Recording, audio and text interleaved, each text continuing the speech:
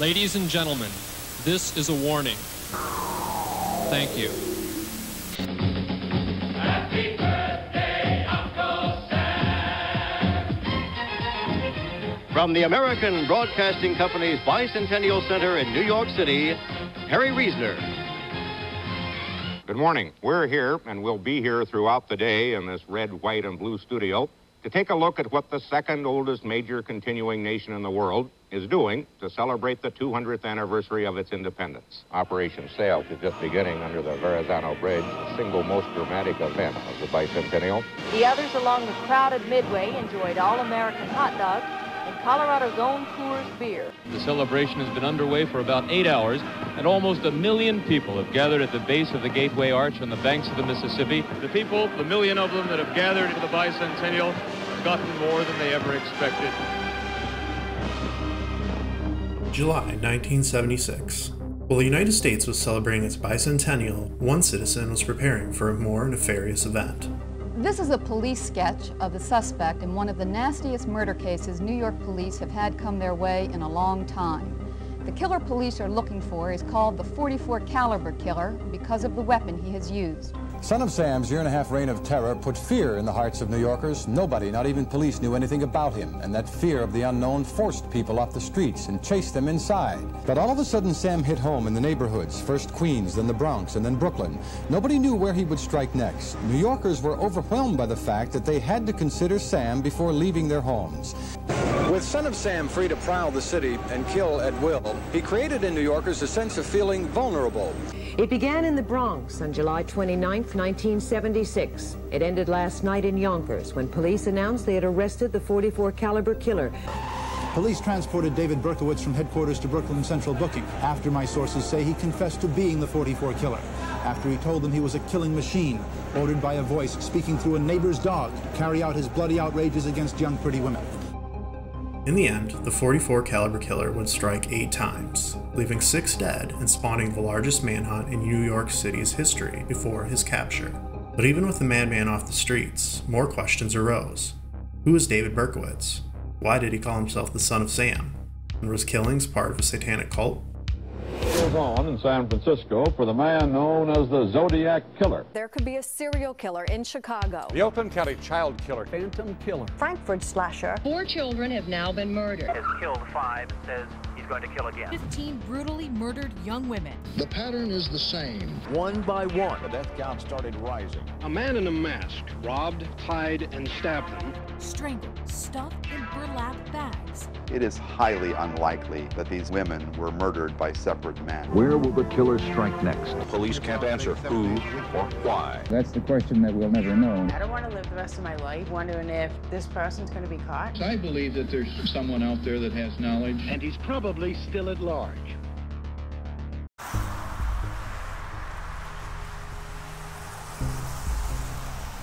This apartment complex in the Bronx is where baby Richard came to live with his newly adopted family shortly after his birth on June 1st, 1953. The product of an affair with a married man, the young baby is put up for adoption and taken in by Pearl and Nathan Berkowitz, 2 Jewish hardware store owners living in the Bronx. They renamed him to David Berkowitz. Living in the top corner apartment at Stratford and Watson Avenues, David would later state he enjoyed the views from his quarter window, watching the skyline and traffic below. But he was also a troubled boy, with a penchant for theft and arson. He had been lied to that his mother had died during childbirth, which he blamed on himself. Neighbors described him as difficult, spoiled, and a bully, reportedly even poisoning the family parakeet, which he felt was taking too much attention away from him. He adored his adopted mother Pearl, sometimes even pretending to be sick from school just to stay at home with her. But at the age of 14, he was shocked when she died from cancer, the family choosing to hide her battle with the disease from him. In 1967, he moved with his father and his new stepmother to this apartment complex in the Co-op City neighborhood of the borough. But the teenager did not get along with the father's new wife, and 4 years later, he would join the army, serving overseas for 3 years before an honorable discharge and returning here for just a short time before deciding to move out on his own in 1974. It was during this time that David managed to track down his birth mother, Elizabeth Broder, who told him the details of his birth. Upset that she remained distant and angered that she had kept his half-sister but not him, David found his sense of identity shattered and a growing hatred for women.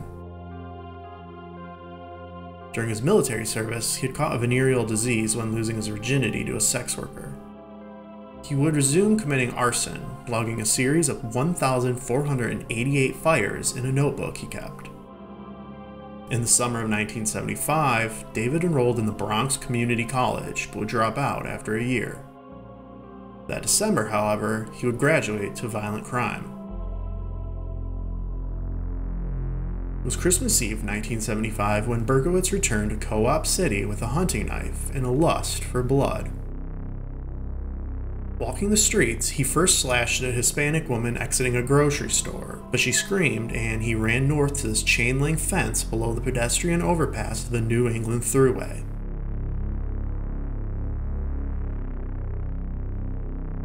While catching his breath, he watched 15-year-old Michelle Foreman walking up and onto the bridge.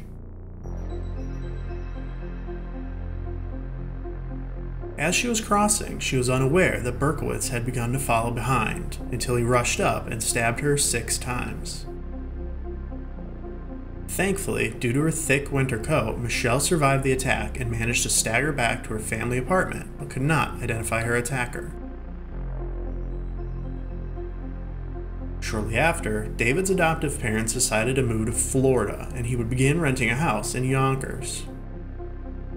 The owner of the home had a German Shepherd who would frequently howl and set the neighborhood dogs off. This caused David to begin losing sleep, and he began envisioning that demons were inside the dogs.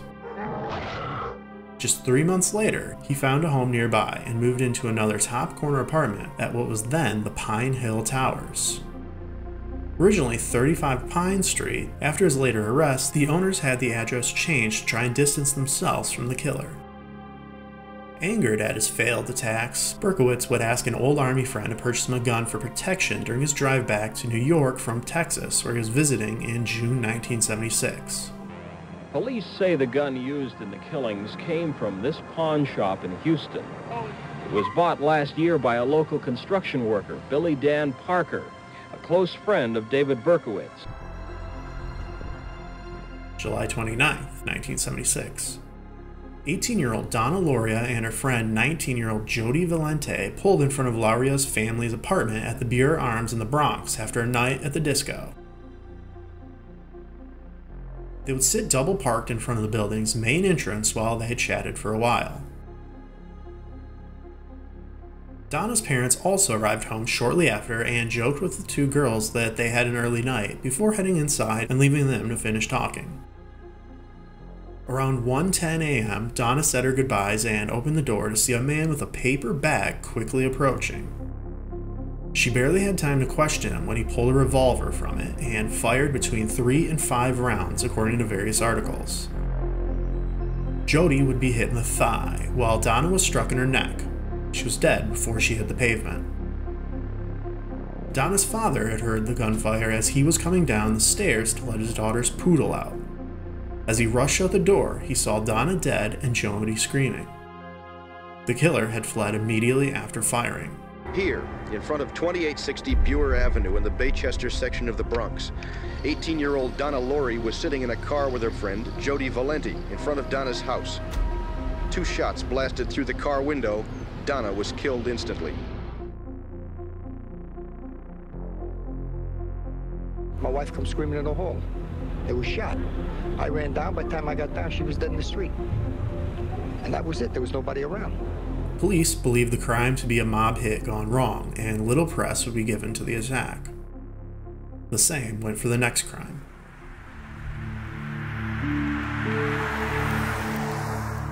It was 1:30 a.m. October 23rd that year when 18-year-old Rosemary Keenan parked her red Volkswagen Beetle near the corner of 159th Street and 33rd Avenue, just a block away from Bone Park in Queens, to smoke some weed with her on-and-off boyfriend, 20-year-old Carl Denaro. The pair had just come from the bars, where they were celebrating Carl's joining the Air Force. Around 30 minutes later, someone walked up to the passenger side window and fired 5 shots inside. Because of the recoil, only one would hit Carl in his head, while Rosemary was unharmed and sped off to safety.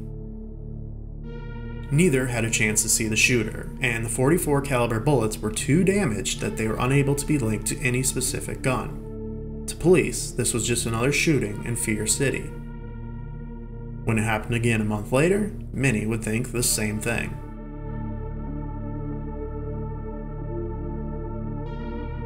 It was just after 12:30 a.m. on November 27th when high school students Donna DeMasi and Joanne Lomino arrived back to the Lomino family home on 262nd Street in Queens after seeing a movie in Manhattan. The pair sat on the front stoop to chat a bit before Donna was going to walk the block back to her home when a young man in an army jacket approached them and began asking for directions. Before he had even finished his sentence, though, he pulled out a .44 caliber revolver and fired 5 shots. The front window would shatter.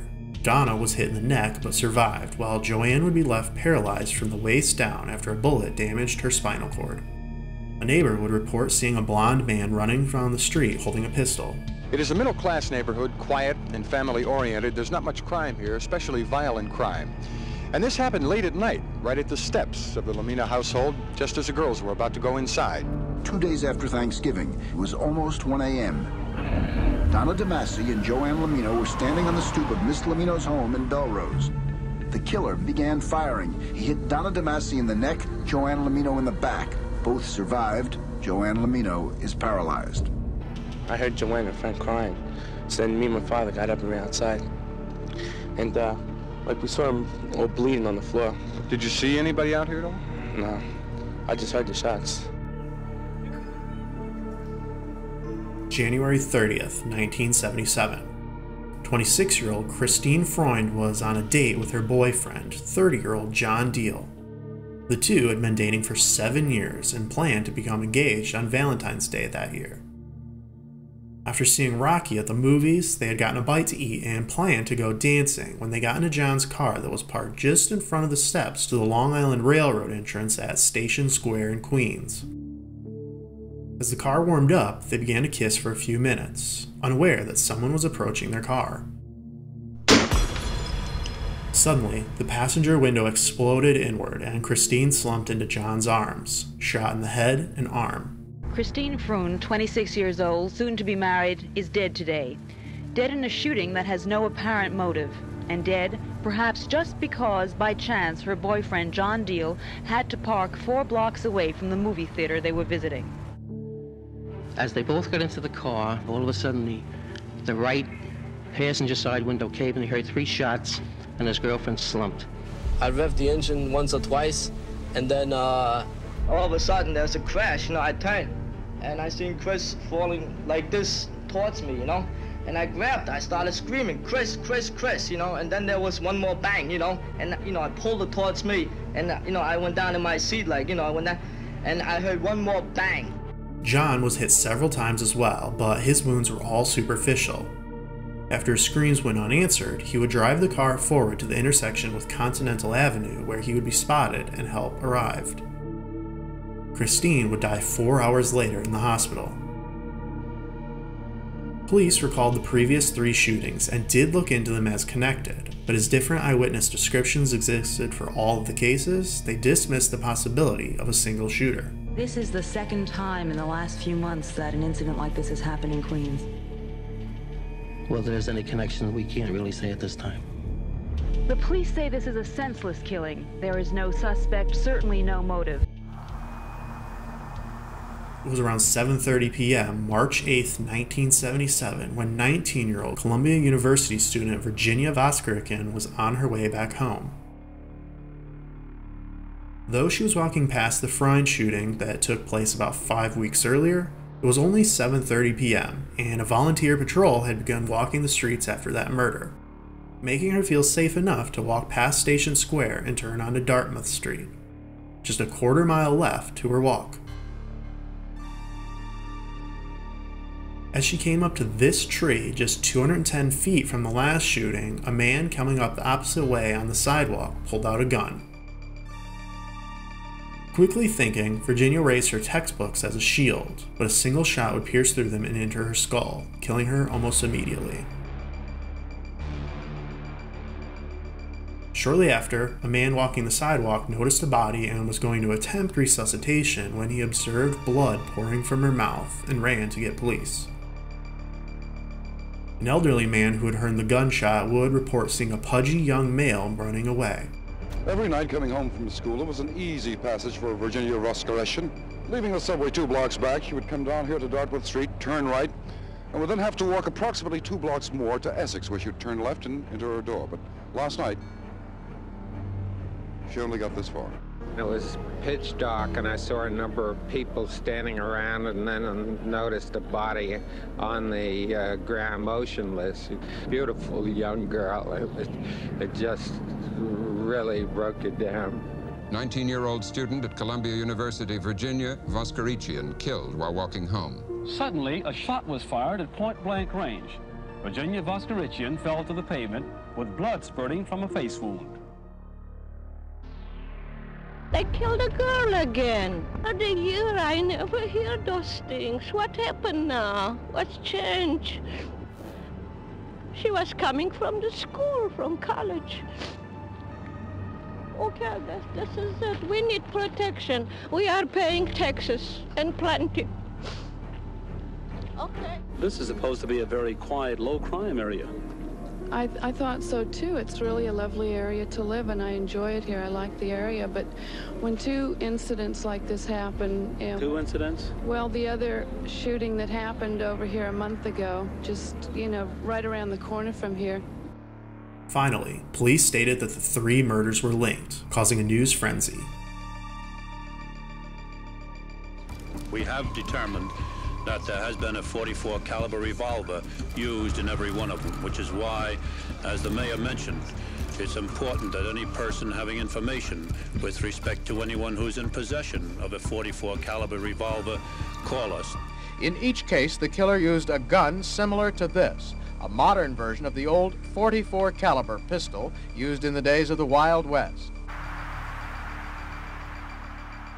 It was around 3 a.m. April 17th when 20-year-old Alexander Esau parked here off the service road of Hutchinson River Parkway, just a short way from his girlfriend's home, 18-year-old Valentina Suriani. This quiet and dark road had a reputation as a lover's lane and was just a few blocks northwest from where Donna Lauria had been killed the summer prior. The 2 university students had been out to see a movie and were sitting in the car when someone approached and fired 4 shots at them. Valentina died at the scene from a single shot. Alexander was shot twice in the head, but would linger on at the hospital unconscious for 18 hours before dying. His kidneys and corneas donated for transplant. Early yesterday, the killer struck again, returning here to the Bronx 2 blocks from his first attack. 18-year-old Valentina Suriani and her steady boyfriend, 20-year-old Alexander Esau, were parked in his car on the Hutchinson River Parkway service road. At 3 a.m., 3 shots tore through the side window of the car. Valentina died, a bullet wound in the head. Alexander was hit twice in the head. He died at 9 o'clock last night. This was also the first crime scene that the killer gave himself a name, the son of Sam. Found on the ground beside the car was a 4-page handwritten letter addressed to Police Captain Joseph Borelli.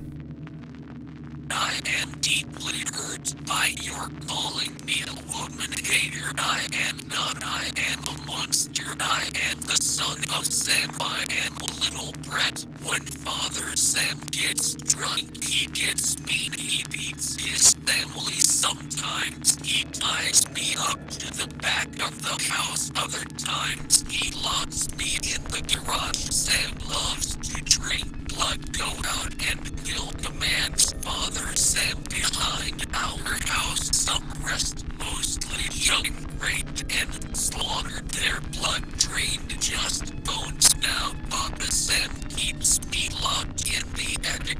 I can't get out, but I look out the attic window and watch the world go by. I feel like an outsider. I am on a different one wavelength than everybody else programmed to kill. However, to stop me, you must kill me. Attention all police, shoot me first. Shoot to kill or else keep out of my way or you will die. Papa Sam is old now. He needs some blood to preserve his youth. I am the monster Beelzebub, the jobby behemoth. I love to hunt, prowling the streets, looking for fair game, tasting meat. The women of Queens are the prettiest of all. I must be the water they drink. I live for the hunt, my lifeblood for God. Please let me haunt you with these words. I'll be back. I'll be back. To be interpreted as bang, bang, bang, bang, bang. Yours in murder, Mr. Monster. This is a police sketch of the suspect in one of the nastiest murder cases New York police have had come their way in a long time. The killer police are looking for is called the .44 caliber killer because of the weapon he has used. In New York, the search continues for the .44 caliber killer who has come to be known as the Son of Sam, the object of one of the biggest manhunts in this city's history. This is headquarters for one of the most intense manhunts in the history of New York, the search for the .44 caliber killer. Operating out of this office, over 50 of the city's best detectives pore over clues and run down leads. On the wall are snapshots of the victims, most of them pretty girls with long, dark hair. The one hard lead is the gun, a .44 caliber Bulldog model manufactured by the Charter Arms Company of Bridgeport, Connecticut. Police are trying to trace the ownership of every snub-nosed .44 in the country, an estimated 28,000 guns. The largest task force in police history went into high gear as the city went into high fear. What are your feelings this morning as you do come out, though, and you... We're afraid. We're afraid. Yeah, we're all afraid now. Very unique in this area. This has always been a very quiet But it area. can start any time, can it? In any area, right? That's the thing. By night, police saturate neighborhoods where the killer has struck. Disguised as regular neighborhood toughs, they cruise in unmarked cars and check people who are still out long after midnight. How you doing? You're police officers? You have some ID, maybe? Yeah. It was another false alarm in a case that's produced hundreds of false alarms, but each has to be checked out in the hope that the .44 caliber killer can be stopped before he strikes again.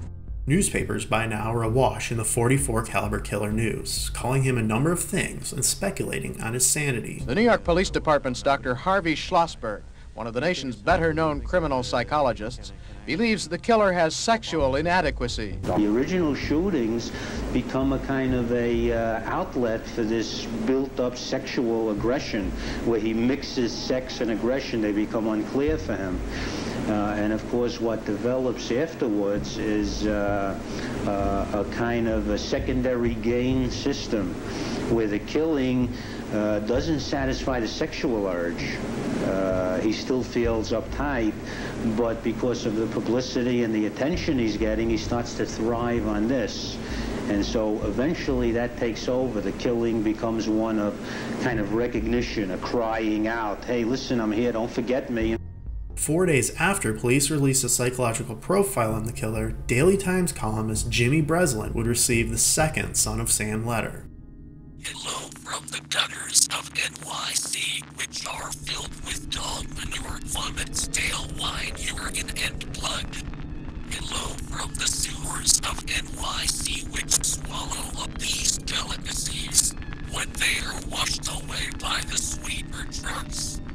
Hello from the cracks in the sidewalks of NYC and from the ants that dwell in these cracks and feed in the dry blood of the dead that has settled into the cracks. Tell me, Jim, what will you have for July 29th? You can forget about me if you like, because I don't care for publicity. However, you must not forget Donna Loria, and you can but let the people forget her either. She was a very, very sweet girl, but Sam's a thirsty lad, and he won't let me stop killing until he gets his fill of blood. Mr. Breslin, sir, don't think that because you haven't heard from me for a while that I went to sleep. No, rather, I am still here, like a spirit roaming the night. Thirsty, hungry, seldom stopping to rest, anxious to please Sam. I love my work. Now, the void has been filled. Not knowing what the future holds, I shall say farewell, and I will see you at the next job. Or should I say you will see my handiwork at the next job? Remember Miss Gloria, thank you. In their blood and from the gutter Sam's creation, here are some names to help you along. The Duke of Death, the Wicked Thing Winner, the 22 Disciples of Hell, John Wayne's rapist and suffocator of young girls, Son of Sam. It's one of those crimes that's been visited upon man throughout the ages. A demented killer, you don't know how to stop him. Jimmy Breslin, then of the New York Daily News, wrote a column about the killer. The letter was very eerie. I mean, you know, then you know that he read something that you wrote. Somewhere out there, he's reading again. Well, the 44 killer still is at large. John Keenan, who is the chief of New York City Police Detectives, how much closer are you to apprehending Son of Sam these days, or is he just totally an elusive character? He's still an elusive character, but in the sense that we have a large force of detectives doing an investigation on the case. It's after midnight last night. Police Sergeant Pete Dreyer and his partner Frank Farrell, both in plain clothes, check out a man who was cruising through the neighborhood alone. The man leaves his car. The light reflects off a revolver on the man's hip. You got a permit? The man has a permit. He says he's an off-duty private detective. But Sergeant Dreyer has questions. You always carry your gun off duty? You don't happen to know anybody carrying a 44, do you? Hey. The man doesn't know anyone with a 44. He's free to go. Other officers cruise the neighborhood in uniform, part of a small army of police assigned to watch for the killer here in the Pelham Bay neighborhood where he struck twice, and in other neighborhoods throughout the city. Neighbors here have also grouped together to ride the streets at night looking for the killer. Among those who patrol is Michael Lauria, whose 18-year-old daughter was killed last summer in the gunman's first known attack. I want to see this guy caught. I figure if I'm out patrolling one night, I may spot him. I know what goes on in my heart. I know how I feel. How could I say it? I want this guy caught. Now, policemen Dreyer and Farrell are chasing a suspicious car. You know, if we're going to get this guy, we got to get the jump on every call. The speedometer hits 90. The neighborhood sleeps, unaware of the chase. But the man Dreyer and Farrell were chasing turns out to be nothing more than a speeder. You just managed to go through our homicide zone. We're working on that 44 caliber thing. Another routine night is ending for police and angry neighbors throughout the city, and the killer is still at large. And that's it for this evening. Good night for NBC News. On June 26th, Sam's promise came true. 17-year-old Judy Placido was out with friends at the former Elephas Disco in the Bayside area of Queens when a few men began to hassle her. After 20-year-old Sal Lupo came to her aid, the pair left together to share a cigarette in either his or a bouncer's car, according to various reports, that was parked under a tree about 300 feet behind the disco on 211th Street, just before 3 a.m.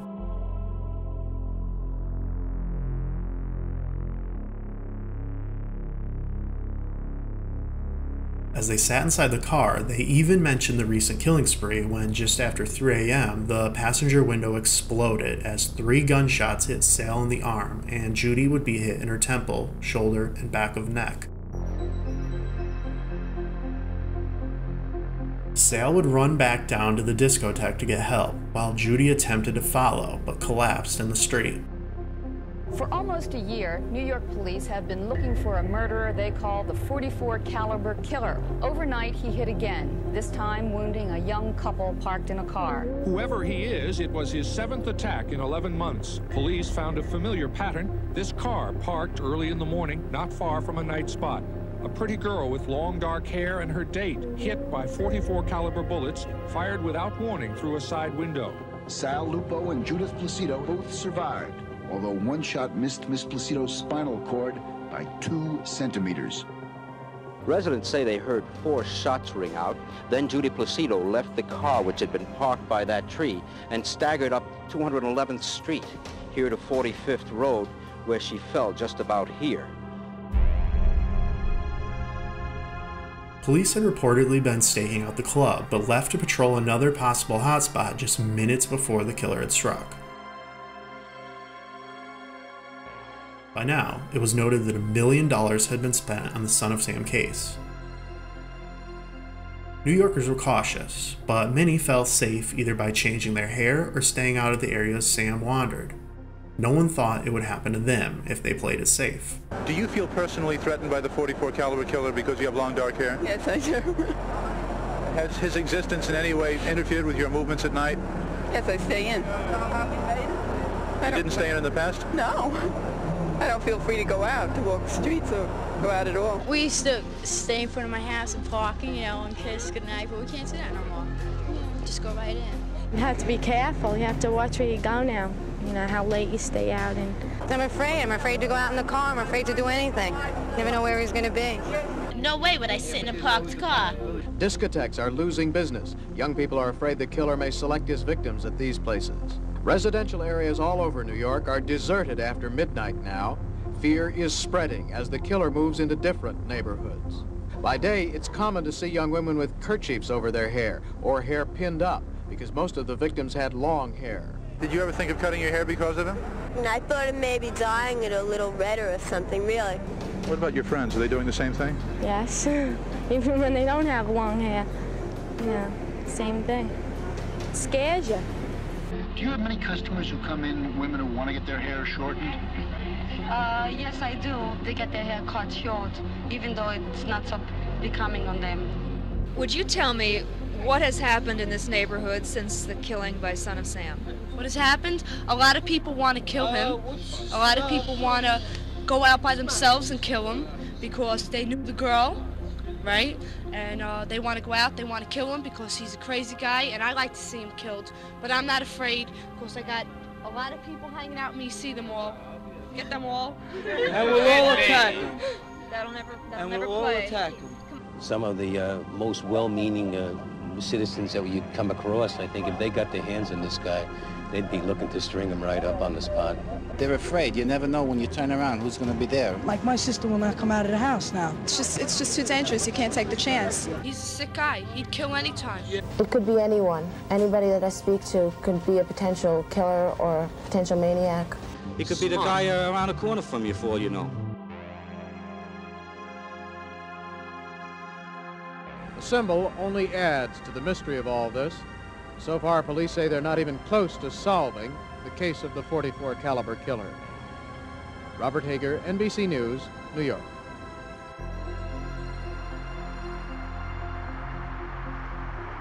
It was about 1:45 a.m. July 31st when 19-year-old Stacy Moskowitz and 20-year-old Robert Violante parked under this streetlight across the street from Bath Beach Park in Brooklyn and just before the Shore Parkway footbridge. Their first day had gone well, and they walked over to the park to swing on a swing set, which has been vastly redesigned in the past few years.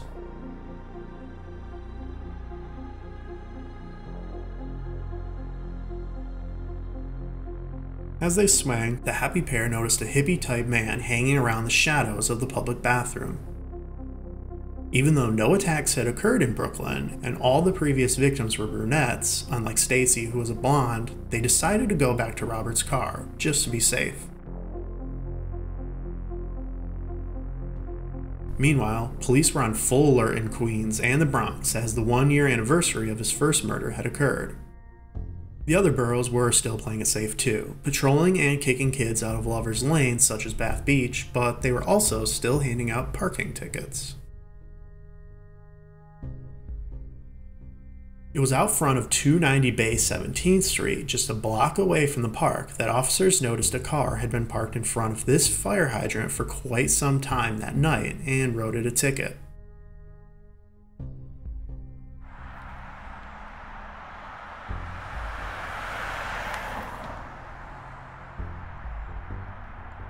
Less than 600 feet away, Stacy and Robert had forgotten about the weirdo at the bathhouse as they kissed and talked inside Robert's car. When around 2:35 a.m., that man approached the passenger side window and fired 4 shots into the couple's heads.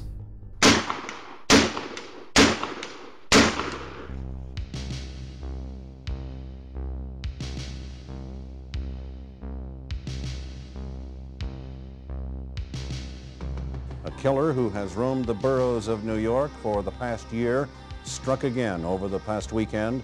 He critically wounded a young couple as they sat in their automobile early Sunday in Brooklyn. The 4 shots went off, and we knew it was shots. It had to be. And I said to my girlfriend, those were shots. And then this horn started beeping incessantly.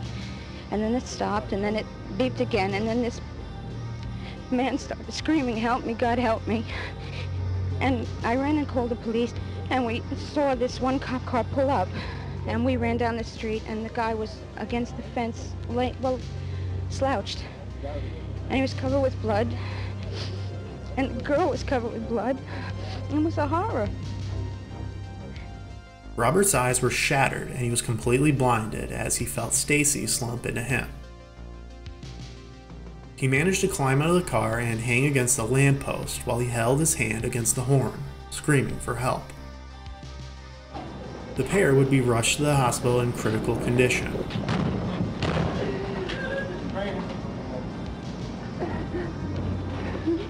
What can you tell me about your son? We brought him up the right way. Good boy, never any trouble. You told him to stay out of Queens. I told him to stay out of Queens. I still tell you, that's something very dear to me. Great kid. Robert would eventually recover, though he was left permanently blind in one eye. Stacy hung on for 38 hours before passing away. Sam's a thirsty lad, and he won't let me stop killing until he's had his full of blood. Well, early Sunday morning, just 2 days after the anniversary of his first cold-blooded murder, the man who calls himself the son of Sam kept his ghastly promise. In a neighborhood of the Bronx called Pelham Bay, and in Forest Hills near the famous tennis club, the killer has struck 6 times since last summer, and 5 are dead. Most of them pretty young women, shot at close range on the sidewalk or in parked cars. What's it going to take to break this? A lot of luck. We're going to have to be in the right place at the right time, the way I feel. But right now, there's really nothing to go on. Nothing. Yet again, police were left stumped until 4 days later, a witness came forward. She had been walking her dog on Bay 17th shortly before the shooting when she noticed a man looking at a ticket on the car. He held something dark in his hand and glared at her until she went back to her apartment, hearing the shots shortly after.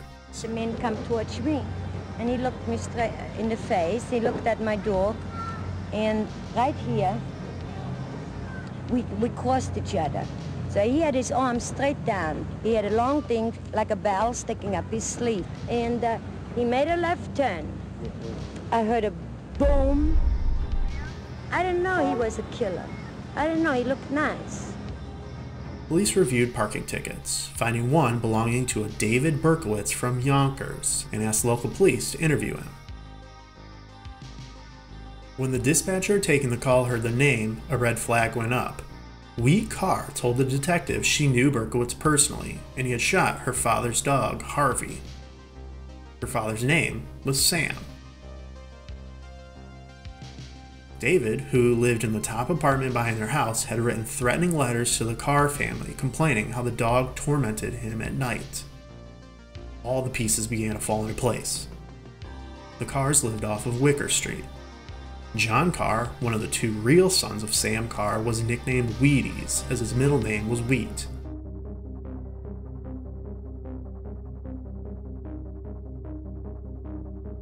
The following day, August 10th, a police officer checked out Berkowitz's car, which was parked exactly here on Pine Street, just south of his apartment. Inside, he spotted a gun and ammunition in the back seat, along with a new Son of Sam letter addressed to the task force and was to be left at the next murder. Police would stake out the car, waiting for Berkowitz to come out. Finally, at 10 p.m. that night, he did. Two officers came to both sides of the car and pointed their guns at his head, telling him not to move. He simply looked at them and said either, "You got me," or "What took you so long?" I don't recall exactly what he said, but he said "Inspector," and then he said something to the effect that it was the end of the line. Did he seem pleased that it was the end of the line, Inspector Dow? It was difficult for me to judge, but he smiled slightly. He didn't seem greatly perturbed, and I just couldn't make a judgment. Thursday, August 11th, 1977. The long search for Son of Sam may be over. A 24-year-old Yonkers man is under arrest for the murder of Stacy Moskowitz and the attempted murder of Robert Violente. He would be taken into custody where he confessed to all the shootings along with his previous two knife attacks at the behest of Sam Carr through his dog, which was possessed by an ancient demon. And I had nothing against these victims. Who were these people to me? They were just people. I didn't hate them. I wasn't angry against them. Who were to do it? Well, Sam did it through me. He used me. He made me go out there and do it. I did it for him, for blood. Ballistics section has just called and told us that the 44 caliber gun recovered tonight has been tested, and the bullets match the bullets recovered from Stacy Moskowitz. He would be promptly sent to Kings County Hospital to undergo psychiatric treatment. Well, tell me more about this Sam. Sam is a dog? Yeah, Sam's a dog. The dog tells, I understand the dog, and he can do everything, and he commands me to do things. Well, that's what they told me. What I heard was just slightly different, was that Sam is a 6,000-year-old something who's almost human, and he talks to him through his dog. It's Sam's dog that tells him what Sam wants. And but he tells you all of this in a very rational, straightforward tone, like, you know, yesterday I went to the grocery and I got 3 boxes of whatever. Oh, this was some piece of work you walk in the streets here. When they arrested him, not only did he have the submachine gun in the car and the 44 caliber revolver, but he also had another poem that he had written, which was going to be left for the Suffolk Police Department in Suffolk County, where the Hamptons, where he was going to strike it. And the poem said, "Because Craig is Craig, so must the streets be filled with Craig." And then after Craig, in parentheses, it said death, Craig meaning death. And then it went on to say, "And big drops of lead poured down on her head till she was dead. Yet the cats still come out to mate, and the sparrows still sing in the morning." And Craig is a man who lives in the same building with him, who's a deputy sheriff, and a man with whom he had been feuding. Inside of Berkowitz's apartment was exactly what you would expect a serial killer's lair to look like.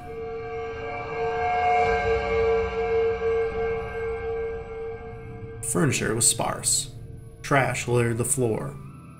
Bizarre writing covered the walls, much of which was dedicated to Sam. It was well after 3 o'clock when New York City police walked out with what they would only describe as ballistics evidence. Among other things, they had found a 44 caliber revolver, a 45 caliber machine gun, a rifle, and newspaper clippings of the Son of Sam murders. Police said the articles found inside Berkowitz's apartment included a sleeping bag, the only furniture, some unframed art reproductions taped to the wall, and a scrapbook of Son of Sam newspaper clippings. Here in the studio tonight is Teresa Graziano, who worked with David Berkowitz and at times ate lunch with him. Teresa, can you give me some idea of what he was like? Well, to me, he seemed like a very average young man. He was a good worker. He was quiet-spoken. He was a little bit on the shy side, but in all ways, I would say he was very, very normal. Were you surprised at all that he is the suspected Son of Sam? I was very, very surprised. What kind of man was Mr. Berkowitz? Mr. Berkowitz was a more or less of a quiet, reserved person. He seemed to be a good worker, did his job well. I was shocked. I couldn't believe it. I still don't believe it, you know, it's because he was such a quiet guy. And he served here 3 years as a volunteer without incident? No problems at all. No problems in his record at all. 35 Pine Street in Yonkers, a nice building in a nice neighborhood. Apartment 7E was home to David Berkowitz. No one here really knew him, although almost everyone knew who he was. A white man living in a mostly black building. Quiet, perhaps a little strange, but certainly not murderous. You saw him? You knew him? Yes, he was nice. He was a nice man. He always said hello and how were you doing and everything. I would never think that he was the son of Sam. It's just an eerie feeling to have lived next door to someone and not have known. Well, it's a frightening feeling, you know, knowing that he was here, you know. But, you know, I never saw him, you know, coming in and out of the apartment. I didn't know it was him until after I saw it on TV this morning, you know, his face. In general, his neighbors describe him as basically nice, quiet, kept to himself, perhaps a little strange, perhaps a little moody. Son of Sam killed 6 and wounded 7. How many people do you know, your neighbors, people who might fit that description? The Carr family found themselves the new target of speculation and had people wondering, did they participate in the murders? Sam Carr, who lives in this house on Wicker Street, who received threatening letters from the suspect, and who is certain that Berkowitz tried to kill his dog with a .44 caliber gun. The suspect only wounded the Labrador, but with his seeming obsession with dogs, it seems obvious that by mentioning the King of Wicker in one of his letters, he meant Sam Carr, who lived on Wicker Street, and police believe that is why the suspect started calling himself Son of Sam, after Sam Carr, who owned a beautiful Labrador, a beautiful dog, and who the suspect may have seen as the perfect father figure. David stated that they all were part of a satanic cult, and tunnels under the Carr home led to Untermeyer Park, where the ceremonies were held. Though it has been cleaned up and restored in recent years, back in the 70s, Untermeyer was largely overgrown and full of ruins.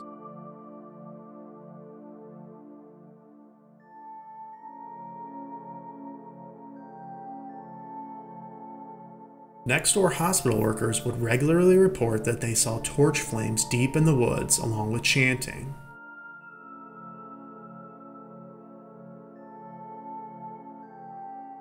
Rumors that underneath the Temple of the Sky there is a secret hollow space for occult ceremonies. In 1976, police did report they found carefully mutilated remains of German shepherds discarded in the southern aqueduct of the park. It's also worth noting that police took a report of 3 dog carcasses found and buried by boys in Berkowitz's neighborhood, a mile and a half south of the park. The Aqueduct Trail is referred to as Gutter's Path, or the sewers, by locals. The old pump house was referred to as the Devil's Cave, and in his investigation on the subject, Maury Terry stated he found satanic graffiti on the walls inside, leading him to his lifelong obsession that Berkowitz did not act alone. Michael and John Carr would both die within a year of Berkowitz's arrest, and he claimed they, along with numerous other cult members, had taken part in the shootings, though he continues to maintain he deserves lifelong imprisonment for his role. Renaming himself to the Son of Hope in the late 80s, Berkowitz has published several evangelical books, though he makes no money off of their sale, thanks to the Son of Sam law that was created as many feared he would sell his story when arrested. The Son of Sam could make millions selling his story, so the law was passed to take that money from criminals like Berkowitz and give it to their victims. And several of his victims have successfully sued for their share of $100,000 in profits. Most of the survivors have chosen to stay out of the press since their attacks. Jody Valenti would live with PTSD for a long time, stating it took her 6 years before she could enter a car at night. Rosemary Keenan has never appeared in the press after her incident. Carl Denaro, on the other hand, would work in telecommunications financing for Merrill Lynch. After retiring, he would release a book in 2021 where he presented his theories of multiple shooters and satanic cults in the case. Joanne Lomino had been saving up money to move out of her own home before the shooting left her a paraplegic. John Deal turned to alcohol after his fiancee's death and was last noted as having issues with his workplace. Judy Placido would break her silence following Spike Lee's 1999 film, Summer of Sam, and shared she still feels panic whenever she found herself alone and that she begged the director not to make the film. Sal Lupo would never reappear in the news after his hospital release. Robert Violante would eventually recover from his blindness and work 35 years as a mail carrier for the United States Postal Service. In later interviews, he reveals he never married and always wondered what his relationship with Stacy Moskowitz would have blossomed into. To this day, it is still debated if David Berkowitz acted alone. His case was reopened in 1996 but had no conclusive findings. Did any more Sons of Sam roam the streets of New York during the Year of Terror? Or was a single killer correctly apprehended and locked up? At 70 years old, Berkowitz has parole hearings every 2 years, his latest May 2024. As the years wear on, fewer and fewer remain to remember his haunting words. But were they an epitaph or a prophecy?